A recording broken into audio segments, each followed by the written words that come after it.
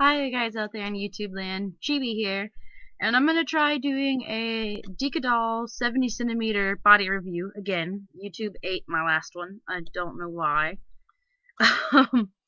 But here's Big Ash. He is a Dikadoll Zura. Sorry, I just put his wig back on from the last review. And he is the 70 centimeter 3-part torso joint. And I haven't had him for a whole lot of time, but I've had enough time to get used to his body and the way he poses. Overall, I do pretty much like him, but it takes a lot for me to not like a doll, so I'm not very picky. And you can see his general aesthetics are very masculine, which I really love. Like, he's got the Adam's apple that make him different. He's got a nice little torso going on here. His general aesthetics are very nice. The only thing I kind of...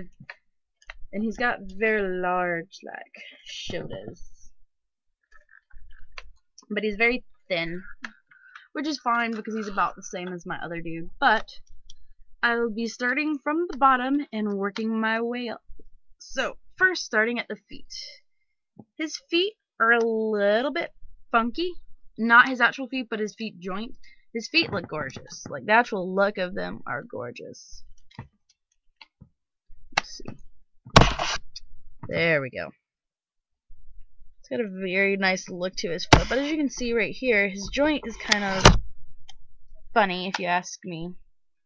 Kind of, there we go. Kind of just lays funny. It sticks out a lot. He can go forward about that much, and then go back, but that's all he can do. He cannot do side to side at all and stay because of the way that his jointing system is done down here. And there's no extra piece, it's just foot on leg. And then for the knees, they are double jointed. And, ow. I can pinch the crap out of myself. Yeah. And they, as you can see, stay very well. But that's as far as he goes. Any further than that, and he's going to be... Well, he's already pulling out of his joints when you do that. But it doesn't look too bad when he's in pants. He also has the thigh joints here, which give him the ability to turn his leg. And also, they are not completely, like, when you turn them, as you can see, they come out of their thing, so you don't have a lot of that problem where the legs turning backwards and stuff like that, like I have with my doll zones, because I love the thigh joint, but sometimes their legs get turned around, and I'm like, I don't know what I did wrong. You can't really do that with him. And then, sorry, penis, but just how it works. We have his thigh joint, which is just kind of flesh. There. Just kind of your average thigh joint, except his hand wants to be in the way. And it does have this little lip right here, but for me, that lip doesn't do a whole lot. Doesn't stop me from moving. Doesn't even really lock him. Might help him stand, because he stands pretty well. He does have, like, very butt, and when he sits, there's, like, gaps here. Oh, come on. Too many joints. There we go, boy. And here's what his back looks like. He's got a pretty well defined back. And buttocks. Yay. Very firm buttocks. And as I said before, he is the old style three-part torso, not the new 5. And I just didn't like the aesthetics of the 5. The 5 gives you a lot more scrap. Like, I could see why someone might want one when it comes to these guys, because he doesn't have a whole lot of slouching. That's about as far as he slouches with 3.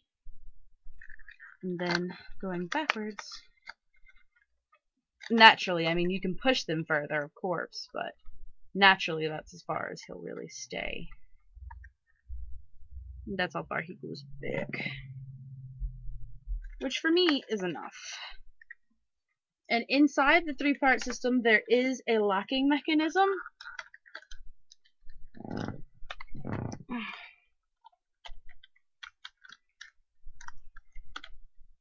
Which is, there's little things right there, and then the little crevices to go in. And there's also one in the second part, but it's much harder to show you. And the aesthetics of his chest are pretty well defined. And then we have his arm. His arms are not as tightly strong as I think would be best for his style of jointing. But with his shirt on, which adds some friction to holding his arm up, he has no real problems.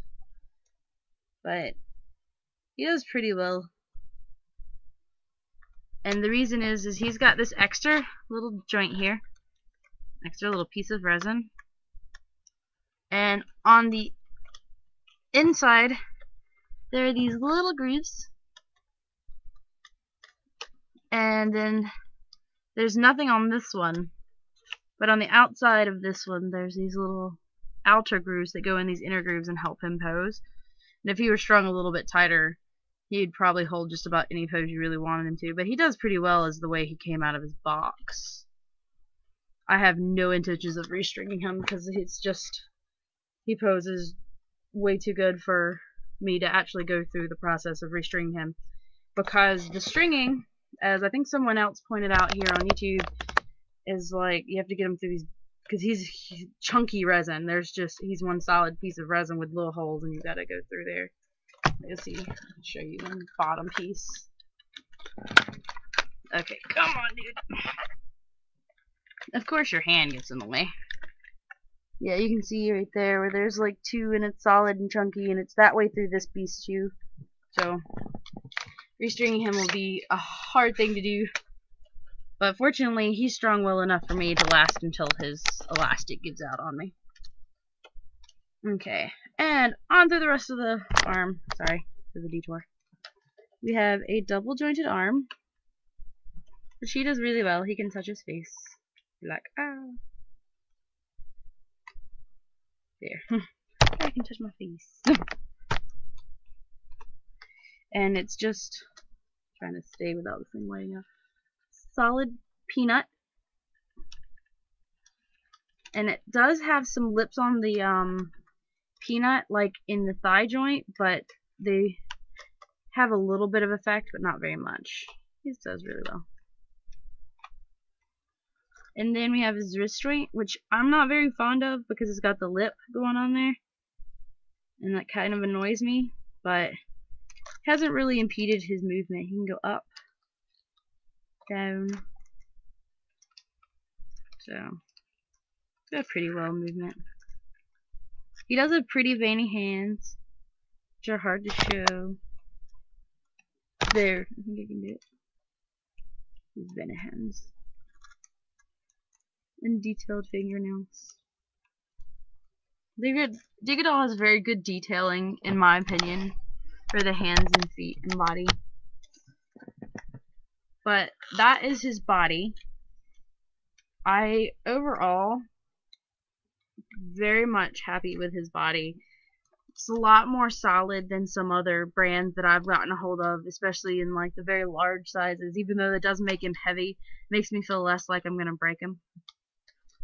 Just like he'll break me, you just hit someone over the head with him. I'm pretty sure you'll knock him out. But on to the head. He is the Zura, and he has the default face up, not the default eyes. They come with very awkward acrylic eyes. I got eyes in both this head and my other head, and they're very weird acrylics. Like, I'm normally have no problem with acrylics, but I don't really like what he came with. They were very odd. So he has some Minton card eyes in there. But he's got a very light lipping and stuff. I want something a bit more masculine. Now, there's 2 different head cap systems, and the other one I think it's a lip up here. I haven't touched the head since my last video when I was talking about it.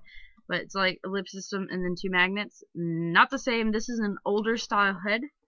So it twist and peel it off. And you have the little pieces there. And then the inside of his head is about normal. Oh yeah, he does have the little notch system that keeps the S-hook from turning, which is really nice. His is really good.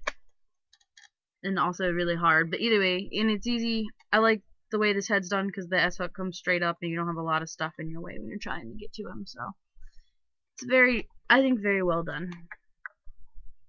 And I'm trying to put his head cap on upside down. Let me try that one more time. And pretty easy to get on and off. And it latches pretty well, because I've had one that has a latch system like that, and the head does not stay latched very well, which was kind of upsetting. But which is the little boy I have for sale. But overall, I'm very happy with my Dikadoll. I do very much like their quality. He does have like some like rough spots here and stuff like that. But he doesn't have any seam lines that I have found at all, which is really nice. So, no, I like him. Sorry, I pulled up my nose.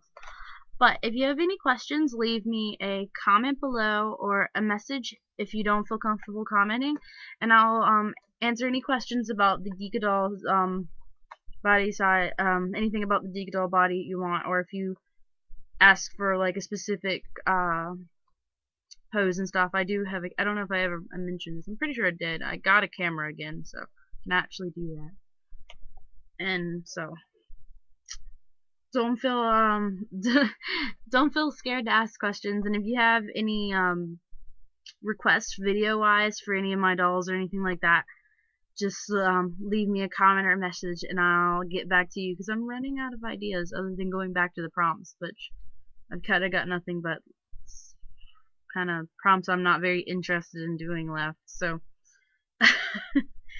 I'm trying to think of good ideas for videos. So I'm probably going to start going through all of my dolls that I haven't done like a very good review for, or just haven't done a review for at all, and do reviews for them. So bye.